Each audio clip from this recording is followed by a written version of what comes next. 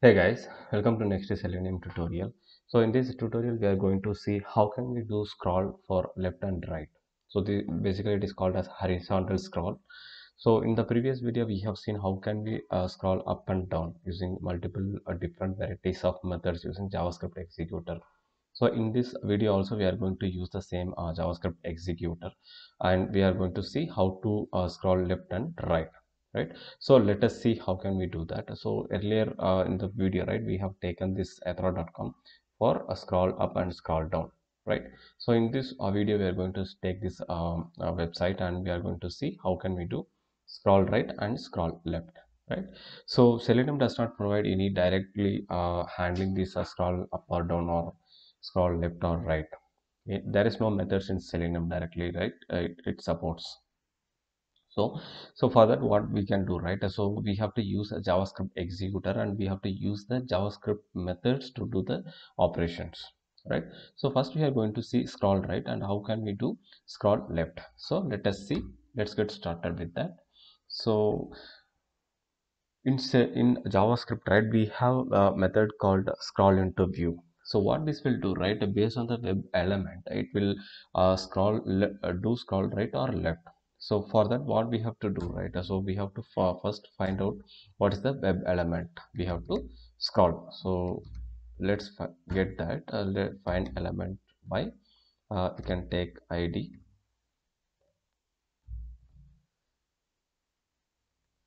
So what is the id this particular web application has? We wanted to do scroll right. So let's inspect this.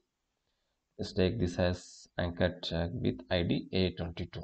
Let us take this. So this is going to be a web element.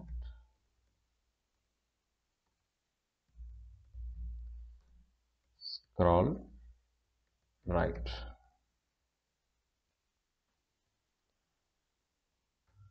and in the same way we are going to take scroll left to, this is going to be a first image of the web element. Let's see the id of this one. This is going to be a a1. So what this will do first, right, we have to do scroll right, and then we have to do scroll left, right. Let us do that. So in JavaScript executor we have to give the control to from driver to JavaScript executor, then JavaScript executor will take care of that. So JavaScript executor dot execute script. So here what we have to do, we have to give the web element what we are taking as a parameter to JavaScript executor, and we have to give the JavaScript for left, we have to give scroll left web element. So what we have to give over here, right, so we have to give the JavaScript exactly how it works. So if you are giving any web element as a second parameter, right, we have to give here as arguments of 0 dot scroll into view method. So this is the method that JavaScript supports to scroll into any web element on your particular web application, right. So we have to give the same over here as well, right. So what this will do, right, this will do scroll right, and this will do scroll left. Let's wait for some moment and see the action. Let's wait for 3 seconds over here and here as well, right. Let's try running it. Hope it goes well.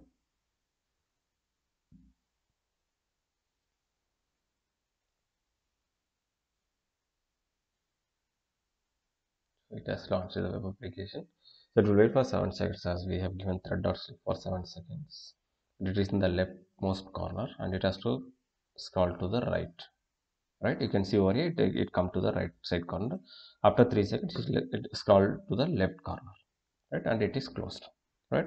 So it's very simple to use, right. So if you know the exact method what it has to be used using JavaScript, right. So this is the scroll into view method that we should use based on the web element, right. So this is it from this video, guys. If you love watching my video, like my video, so please share it with your friends, and please don't forget to subscribe to my channel. Thanks for watching. Thank you.